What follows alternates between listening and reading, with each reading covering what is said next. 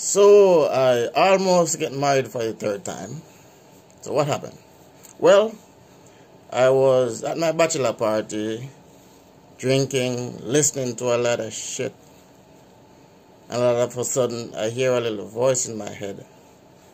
Says to me, Uncle Howie, before you walk that last mile, take one final look at the woman.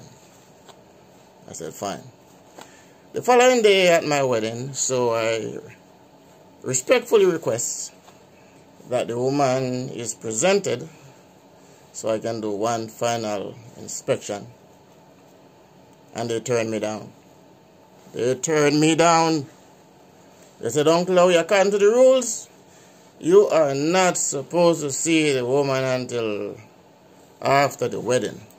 I said, what? What the wedding bomb clot? What? I said, listen, you need to present that woman in front of me, and if that don't happen within the next 5 minutes, I am walking. So here I am. I walked.